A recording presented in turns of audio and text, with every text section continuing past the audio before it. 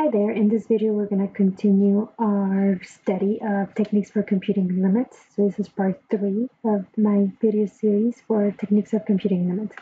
So let's take a look at this one. Limit as x goes to 2 of this function, right? So now, hopefully you've watched the first and second videos.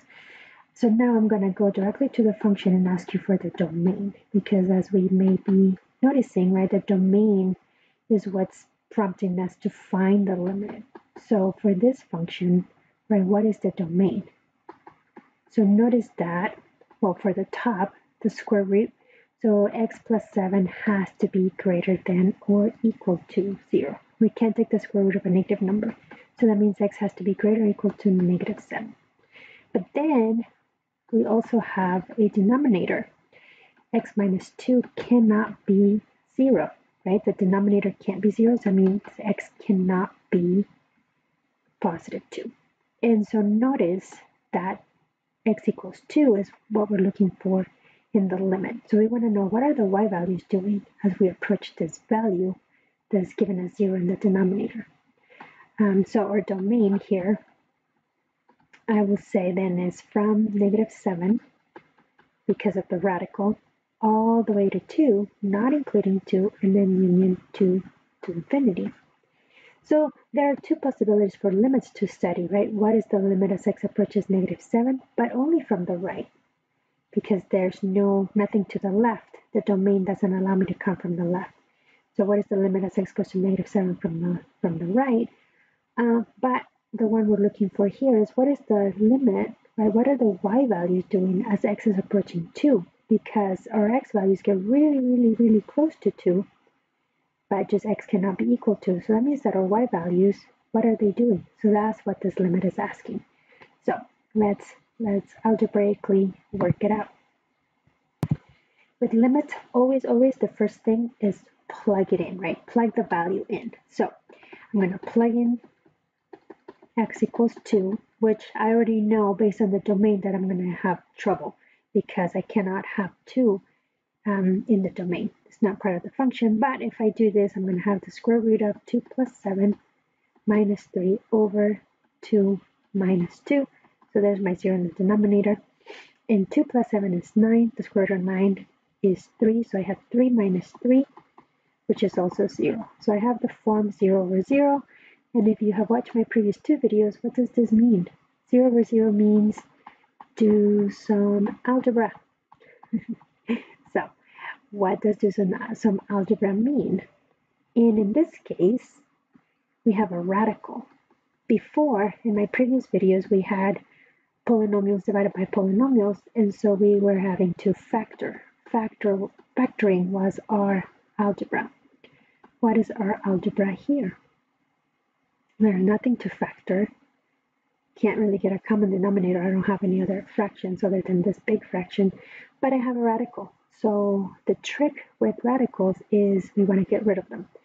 So we're going to multiply by the conjugate to get rid of that radical. So what is the conjugate of the square root of x plus 7 minus 3? It's going to be the square root of x plus 7 plus 3. Right, for the conjugate, you just switch that middle sign that's separating the two terms. So the square root of x plus 7 plus 3. And now we do our algebra. I am a stickler about notation, so I'm going to keep my limit. If my limit is not there, I'm just doing simplification of an expression. My limit is telling me that I am looking for the value, the y value, as x is approaching 2. So don't drop your limit. So let's see. Square root of x plus 7 times square root of x plus 7 is x plus 7. The beauty of the conjugate is the middle terms cancel, so I'm just going to have minus 3 times a positive 3, which is minus 9, all over x minus 2 times that quantity. Don't worry about multiplying this in. Our goal is to get rid of that term that's given as 0 in the denominator. So simplify some more. So I have the limit as x goes to 2 of x plus 7 minus 9 gives me x minus 2. And now things are starting to look good for us, right? Why do I say that? Why are things starting to look good for us? I have that x minus 2 in the numerator now, and I recognize it. That's my term in the denominator. So x minus 2 divided by x minus 2 is 1. So those divide out, and I'm left with that function. The limit as x goes to 2 of 1, right? This divide out to give me 1. So 1 in the numerator over the square root of x plus 7 plus 3. So the term that was giving me the 0 is gone. So now let's plug in 2 and see what happens. If I still got 0 over 0, then that means that there's more algebra that I need to do. So plug in 2, and I'm left with, I guess I'm not taking the limit anymore. So once you plug it in, that means you are taking the limit. So I'm going to have, so plug in your 2 in for x. So I'm left with 1 over the square root of 2 plus 7 plus 3. So 1 over 6, right? The square root of 2 plus 7 is 9, so square root of 9 is 3. So this becomes 3 plus 3, which is usually 6. And so that means that my limit is 1/6. So therefore, the limit as x goes to 2 of our original function, the square root of x plus 7 minus 3 over x minus 2 is 1/6. Now, I am assuming you have watched the previous video. So what does this mean? What did we just find?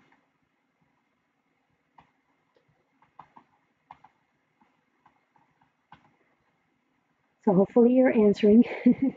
What did we find? So we found the limit. Yes, that is true. But in terms of the graph of the function, what did we find? So we just found that there is a hole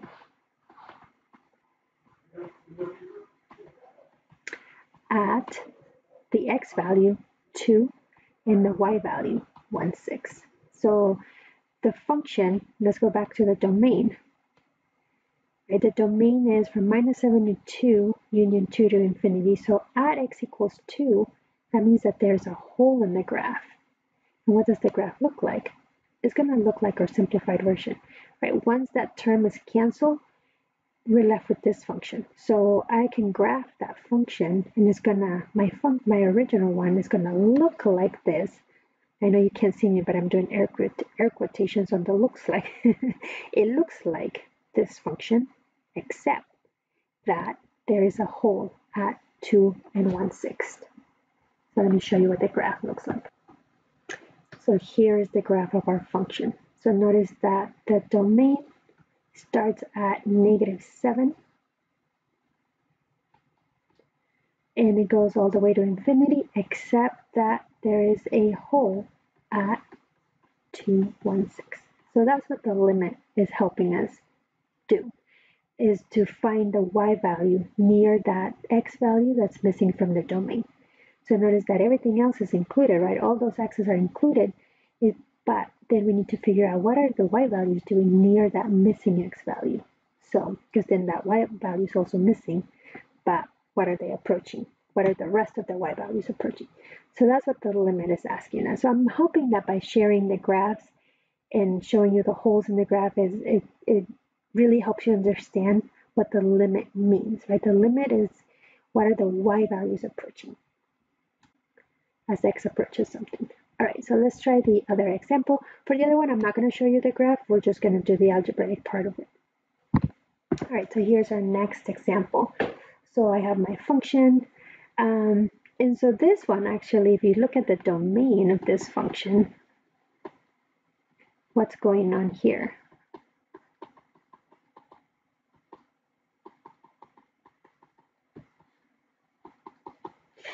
What's going on? So I know, so I have two denominators, so x can't be -1 and x can't be 3. So technically I could find the limit of as x goes to -1 and as x goes to 3. So those are two things that I could do in order to find this limit, or to find y values for this function. This one is the limit as x goes to 3 of this. So we're trying to see, okay, there's an x value missing, right? X can't be 3, but we want to know what are the y values doing near that missing x, y point. So let's see. So let's plug in, always plug it in. And what we're going to see is that as you plug in 3, this becomes 3 plus 1, right? So you're going to have 2 over 3 plus 1, which is 4, minus 1 half over 3 minus 3. So you end up with 0 over 0. So 0 over 0 means do some algebra. So I'm trying to go over the different types of algebra that you can do, right? As you probably caught on by watching this is now the third part. So factoring, multiplying by the conjugate if you have a radical, and now we have fractions. So the algebra that we're going to do is, what do you think? Yeah, we're going to get a common denominator. So what I'm going to do is get a common denominator on that numerator. Get a common denominator on the top. And so what is the common denominator? I'm focusing on just getting a common denominator on the top. So the common denominator needs to have a 2 and it needs to have an x plus 1. So that means we're going to multiply the top and bottom of this one by 2 over 2 to get that 2 in there, and top and bottom of this one by x plus 1.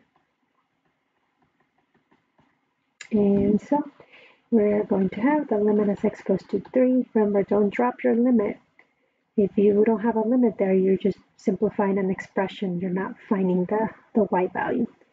So I'm going to have 4 over 2 x plus 1 minus, and then here I have a minus and a quantity x plus 1. So I'm going to keep those parentheses, right? 1 times x plus 1 is x plus 1, but I'm going to keep those parentheses because I have a negative, right? I'm subtracting the whole thing.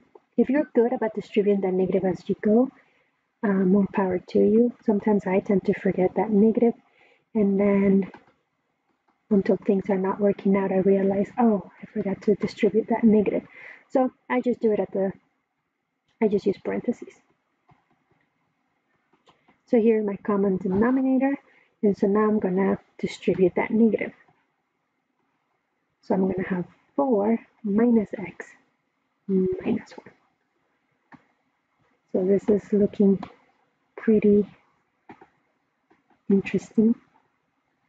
So I have my x minus 3 in the denominator. I'm not doing anything with that. I'm still working on getting a common denominator on the highlighted part, that top there.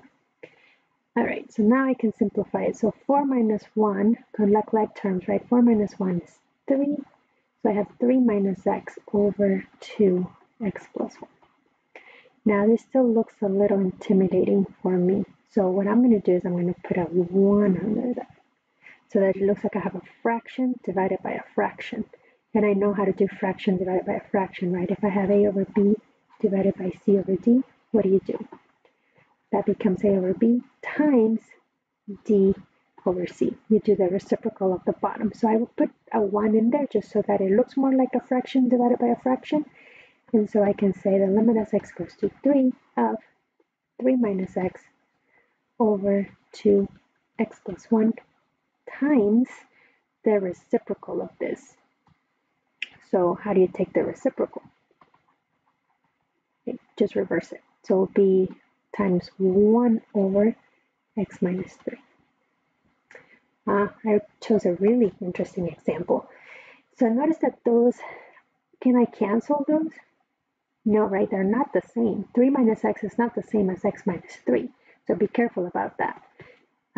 X minus 3 is not the same as 3 minus x. For example, right, let x be 5. X minus 3 is 5 minus 3, which will be 2, whereas 3 minus x will be negative 2. So they're not the same. They're off by a negative. So what we can do, though, is take a negative out from the numerator. So take the negative 1 out of here. So then the negative x becomes just x, and the positive 3 becomes minus 3. Now they're the same. And now I can do my division. Notice that if I kept trying to plug in 3 in all my simplification, I would have still gotten 0 over 0. So until that x minus 3 is gone from the denominator, that's when I can now try to plug in 3 again. So I'm left with the limit as x goes to 3 of negative 1, right? This equals 1 as they divide out over 2 times x plus 1. Now plug in 3. Now take the limit. Taking the limit means you plug in the value of 3. So I can now plug in 3 and get rid of the notation because I am plugging in the 3. I am taking the limit. And so I'm going to have negative 1 over 2 times 3 plus 1. So negative 1/8. So that is my limit. So that means that at the x value of our domain, right, our domain is that x can't be 3. X is not in the domain, so there's no y value for x equals 3. But now we know that even though there is no y value when x equals 3, as x approaches 3, the y values are getting close to negative 1/8. And so now I can say, therefore, the limit as x goes to 3 of my function, I'm not going to write the whole thing for sake of time, is negative 1/8. But remember, our function is this guy, that fraction. Okay, so I'm hoping that this helps you understand limits more in depth. And so the tricks or the algebra, when you get 0 over 0, that means do some algebra. So what are the 3 things you're either going to do? You're either going to factor, if you have polynomials. You're either going to multiply by the conjugate, if you have radicals. Or if you have fractions, you're going to get common denominators. So those are the most common algebraic things that will come up in these types of problems.